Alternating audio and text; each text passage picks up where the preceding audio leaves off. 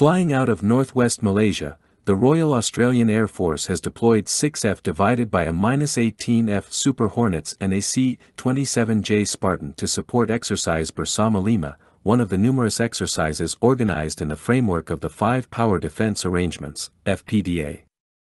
F-18F Super Hornet pilot Flight Lieutenant Russell said the integration between the members of the 5 Power Defense Arrangements has involved everything from air planning and working with Malaysian mission controllers to flying mixed formations with various fast jet aircraft. We've been exercising an air component defense of the Malaysian peninsula, including down to Singapore. We've been working closely with the maritime capabilities of the 5 nations to identify simulated threats to either maritime assets or Malaysian land targets. When an aircraft is detected, we proceed to intercept, identify and engage those targets as a combined force, which is a great opportunity for us to train with our partners. Deploying to Royal Malaysian Air Force, RMAF, Base Butterworth, one squadron has been supported and sustained by a range of aviators. Our technical and maintenance staff work around the clock to make sure the aircraft are good to go for each mission, Flight Lieutenant Russell said. We're also really fortunate to operate out of RMAF Butterworth, which has strong ties to the RAAF. We've got the support of 19 squadron based here, which has made our deployment run really smoothly.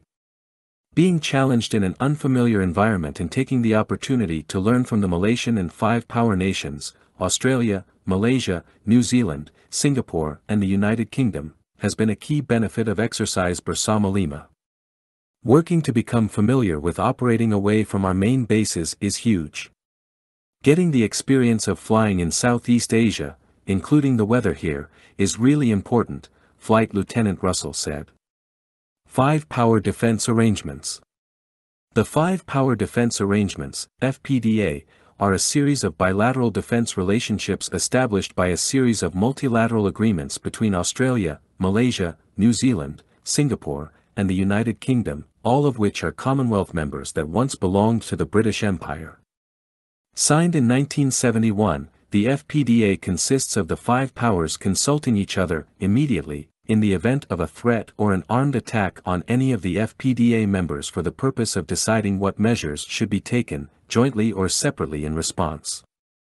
There is no specific commitment to intervene militarily, and the agreement is merely consultative.